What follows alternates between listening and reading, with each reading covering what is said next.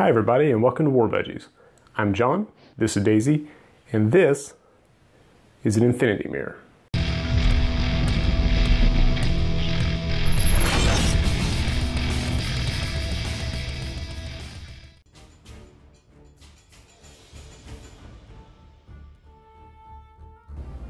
So what exactly is an infinity mirror? It's an optical illusion. It's used by separating two mirrors with a ring of LEDs. And it creates this illusion of depth where there isn't actually any depth. So the portal itself is only about half an inch thick, but the illusion is that it stretches several feet into the background. And this is a really cool effect for your Necron gates, your webway portals, and of course, your warp constructs. And the way it works is when the power is off, it functions like a single flat mirror. When you activate it, the reflections bounce back and forth several times, slowly fading into the distance, and that's what gives it the illusion of depth. So today on War Veggies, we're going to show you kind of how to put one together and how to apply them to your battlefield. So we've established that infinity mirrors are pretty freaking cool. But how do you build one? Well, thankfully they're not that complicated and they're not that expensive. Most of the materials that you need are right here. You're going to start with a simple flat mirror, so it's a little scuffed up, ignore that. You want one that's about the right size and shape for your project. You're also going to want a rope of LED lights. You can buy these online. These came cheap from Amazon. There's some batteries in there and you're good to go. Plenty of different colors and styles to choose from. Then you've got your one-way mirror. Sounds complicated. It can be a little pricey. What you're actually looking at here is a picture frame with mirrored tint applied to it. Not well, but applied to it. You can get the mirrored tint at your local hardware store. It comes in giant freaking rolls. Buy them, last your lifetime. And the important characteristic that you're looking for here is that the War Veggies logo is visible underneath it. So some light is being allowed to pass through it, but you can also see my hand in the reflection. So some light is being reflected and some will pass through. That's going to be very important later on. And the actual setup looks like this.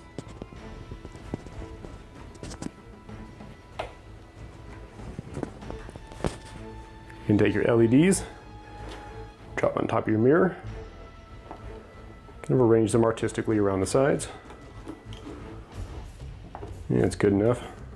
I'm going to take the one-way mirror. So once again, this is going to allow some light to pass through and it's going to reflect some light back down. You simply lay it over the top and it looks like this.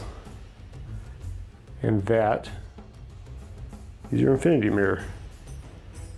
It's going to constantly reflect each light over and over again, losing a little bit of energy each time and giving you that long tunnel effect, which is really cool.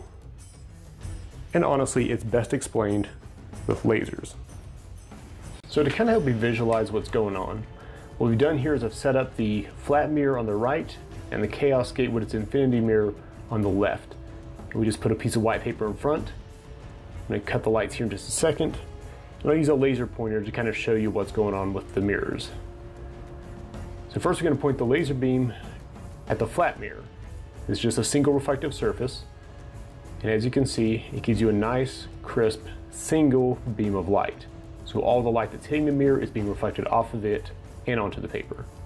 For the infinity mirror, however, you'll notice that we still have that bold beam, but also it breaks out into these little bars kind of off to the right on the paper.